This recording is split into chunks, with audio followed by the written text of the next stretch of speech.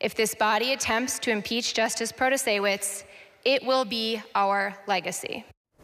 Another step today toward the possible impeachment of Wisconsin's newest Supreme Court Justice Janet Protasiewicz. Robin Voss now launching a review into the process. Just yesterday, the Assembly Speaker was hoping impeachment would be off the table.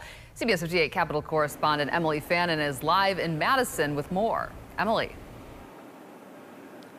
Natalie, Assembly Speaker Robin Voss is putting a panel of former state Supreme Court justices together to review the framework surrounding impeachment. It comes a day after he announced that he's softening his stance on the issue by offering Democrats an off-ramp to impeachment. That alternative is a proposal Assembly Republicans unveiled yesterday and one that Democrats widely oppose. The bill would allow nonpartisan staff to write new legislative boundaries, a move that would bypass lawsuits before the state Supreme Court seeking to toss out the current GOP-favored maps. Governor Evers said he would veto that bill. And Democrats that I've talked to, they say they have a problem with how the proposal would allow the legislature to draw new maps if the ones crafted by the nonpartisan staff are rejected twice. Voss said that argument is bogus.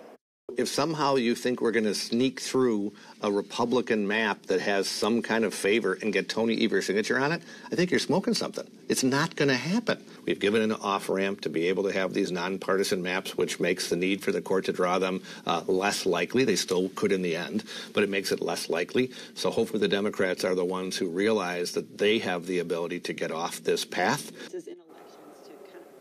Voss also said impeaching Justice Janet Protasiewicz is a last resort after he first warned a month ago that he would act if she didn't step off redistricting cases. Now, all of this talk of impeachment comes as Republicans don't have faith that Protasiewicz can be impartial on the bench after she called the current electoral maps rigged. And coming up tonight at 10, AJ Bayapor and I sit down exclusively with Senate Majority Leader Devin LeMahieu. We talk a little bit about impeachment, but also about how his chamber is poised to fire the state's chief election officer tomorrow. We'll have more on that tonight at 10. Reporting live in Madison, Emily Fannin, CBS 58 News.